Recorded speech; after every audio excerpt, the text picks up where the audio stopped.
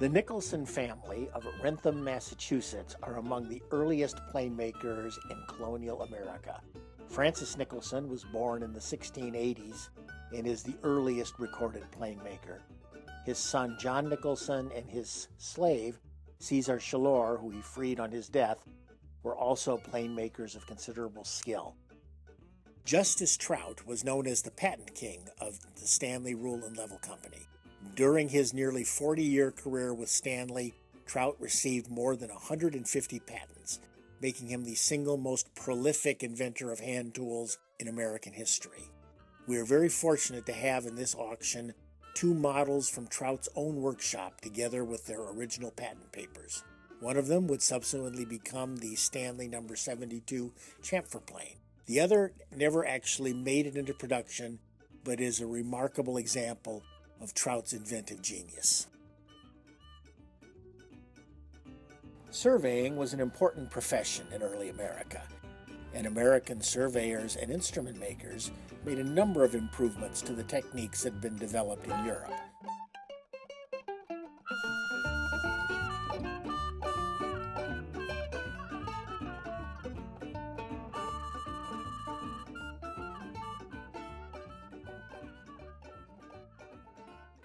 Benjamin Hanks was one of the Minutemen at Lexington and Concord and served in the Revolutionary War. He was also one of the earliest American makers of scientific instruments, and this mahogany and brass surveyor's compass, which dates to around 1800, is a beautiful example of his work.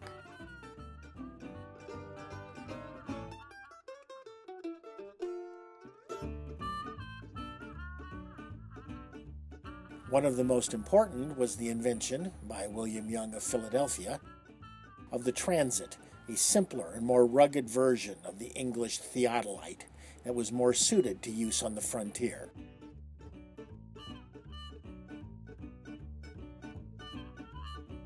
Plow planes are used by cabinet makers to cut a narrow groove in wood,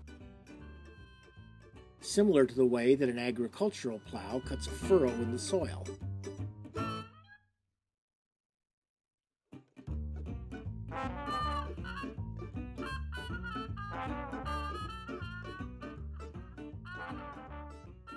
The plow plane invented by James Silcock in 1844 is the earliest patented plow plane invented in Great Britain.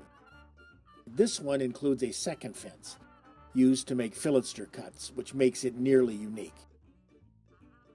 The signature product of skilled British toolmakers in the late 1800s and early 1900s was the Infill plane. Shown here are examples by 3 prolific makers: a smoothing plane by Stuart Spears, a shoulder plane by Thomas Norris and Sons, and a jointer plane by Henry Slater.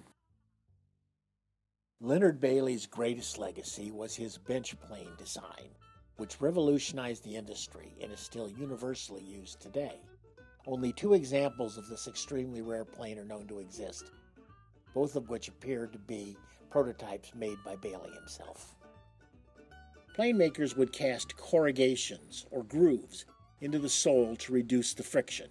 Shown here are the diamond pattern sole invented by Ellis Morris, the Bailey Tool Company block plane with the company name cast into the sole, a dimple-soled plane by Ohio Tool Company, and an example of the Cyrus Hardy patent with large holes cast into the sole. We have a number of Miller's patent planes in the auction, including this stunning example of the Stanley No. 42. Salesman samples were miniature models, used both by traveling salesmen to demonstrate their products to retailers and customers, and by storekeepers as display models. Many of them were models of agricultural implements, such as these 2 plows. One is a Planet Junior 1-horse plow by the S.L. Allen Company of Philadelphia, which also invented the flexible flyer sled. The other is unmarked, but is very elaborate and detailed. Prior to 1880, an inventor who wished to obtain a patent in the United States was required to submit a miniature working model of his invention. Many of these models were destroyed in the Patent Office fire of 1877. After the requirement was abolished, the Patent Office sold its remaining models to a wealthy collector who lost his fortune in the stock market crash of 1929. These two models are for a paper cutter, patented in 1871 by Edwin Coles of Cleveland, and a furnace grate, patented the same year by George Moore of Philadelphia. Henry Diston, who immigrated from England to Philadelphia in 1833, was the premier maker of saws in the United States through most of the 19th century. This keyhole saw, with two cutting edges at right angles to each other to cut a square corner, is one of the rarest. The bit brace, which was the preferred method for drilling holes before the invention of the electric drill, is one of the simplest and oldest tools known. During the inventive heyday of the late 19th century, inventors came up with countless variations on this ancient tool.